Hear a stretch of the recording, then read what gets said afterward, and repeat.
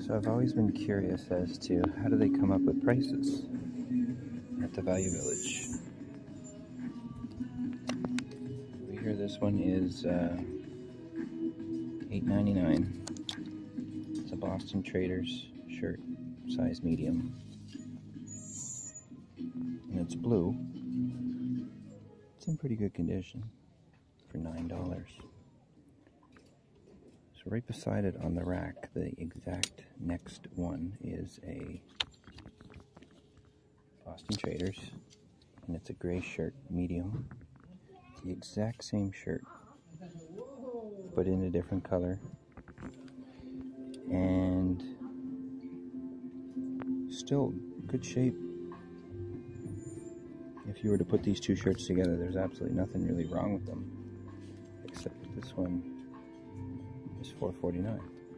Size medium. The exact same shirt. I don't get it.